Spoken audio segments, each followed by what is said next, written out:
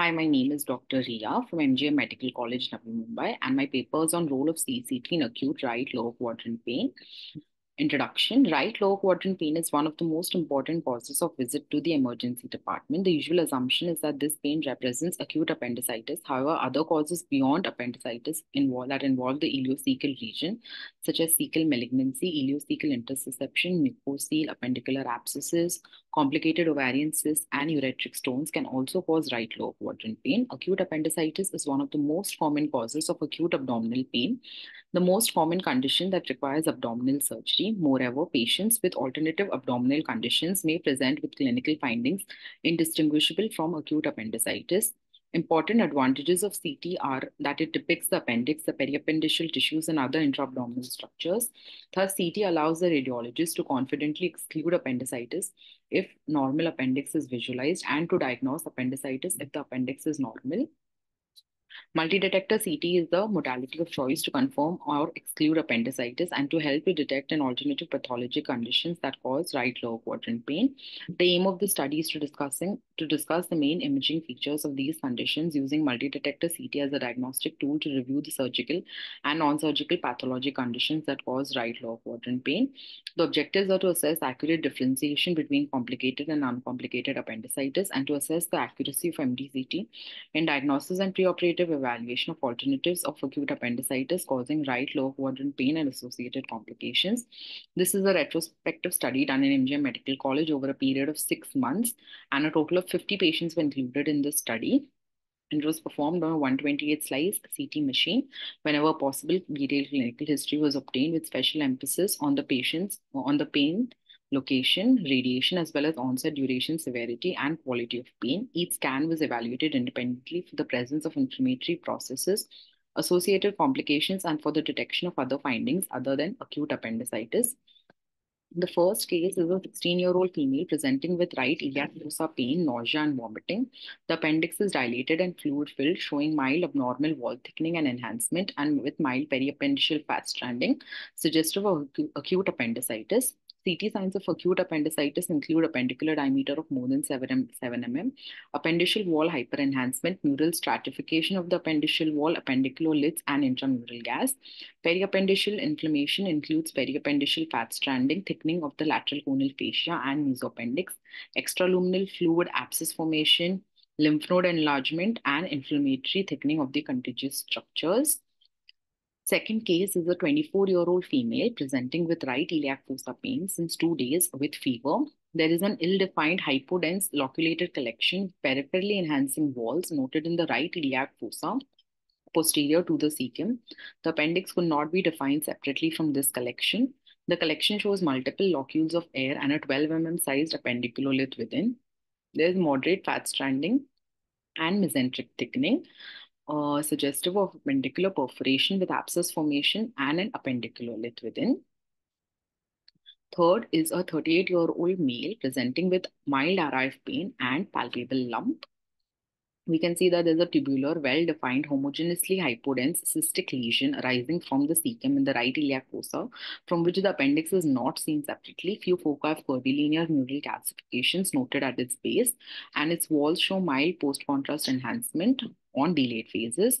There was no surrounding fat stranding or lymphadenopathy or solid components within this, suggestive of mucocele of appendix. Mucocele of appendix results from obstructive dilatation of the appendix caused by intraluminal accumulation of the mucoid material without any periappendiceal inflammation or abscess and may show curvilinear or punctate calcification. Next is the 61-year-old male presenting with RIF pain and discharging sinus. We can see that there's a low attenuation cystic lesion involving the appendix and the base of cecum and IC junction, with a large, well-defined hypodense collection noted in the right iliopsoas muscle, extending into the right inguinal region. It extends through the subcutaneous plane and skin with an external opening into the right inguinal region through a discharging sinus tract. It shows thick, irregular walls and incomplete enhancing septae within it. There are also multiple variable size low attenuation lesions seen in the perihepatic, perisplenic, and bilateral subdiaphragmatic regions, causing scalloping of the liver and splenic capsular surface. The diagnosis given was a mucinous neoplasm of the appendix with pseudomyxoma peritoni and infiltration into the right psoas muscle with a discharging sinus.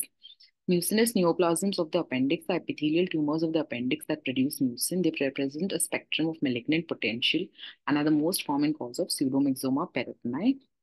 Next is a case of a 42-year-old male presenting with RIF pain and burning micturition. An obstructive calculus is seen in the right vesicoureteric junction, causing mild hydronephrosis and entire hydroureter. Ureteric colic usually occurs as a result of obstruction of the urinary tract by calculi at the narrowest anatomical areas of the ureter. Next is a case of a 61-year-old male presenting with RIF pain and tenderness. We can see that there's a well-defined outpouching noted arising from the medial wall of the cecum/proximal ascending colon with fluid and air contents within, abnormal wall thickening and enhancement, and moderate fat stranding, suggestive of diverticulitis. Diverticulitis is a complication of colonic diverticulosis and is usually seen in elderly patients. On imaging, it is usually characterized by focal fat stranding adjacent to the colonic diverticulum. A small amount of extraluminal fluid and gas locules may be present. Next is the case of a 51-year-old presenting with RIF pain. CT shows a small fat attenuation area adjacent to the right colon with a hyperdense halo and round hyperdense focus in center, suggestive of epiploic appendicitis. It is an uncommon condition caused by inflammation, torsion, and ischemia of the epiploic appendage. Other possible findings include focal thickening of the adjacent bowel, infiltration of mesenteric fat, and focal thickening of the surrounding peritoneum.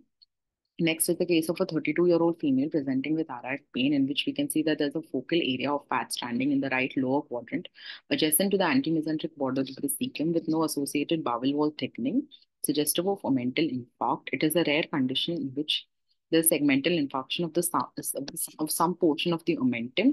CT features include well circumscribed region of inflamed omental fat with haziness and streak-like areas.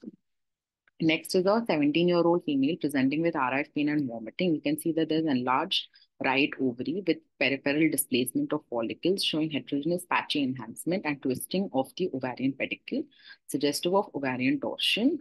Ovarian torsion occurs when the ovary rotates around its supporting ligaments, with a classic whirlpool sign seen between the uterus and the ovary, comprising of the fallopian tube, mesosalpinx, and vessels. Additionally, due to the fluid and edema, it expands the central stroma, displacing the follicles peripherally. Next is a case of a 54-year-old male presenting with RIF pain. There is a bowel within bowel configuration noted involving the distal ileum and cecum, with the appearance of a target sign suggestive of intussusception. Polypoidal soft tissue enhancing lesions were seen as its lead point. Intussusception occurs when one segment of the bowel is pulled into itself or a neighboring loop of the bowel by peristalsis. It is most commonly seen in children. And when occurring in adult population, there's usually a focal lesion which acts as a lead point.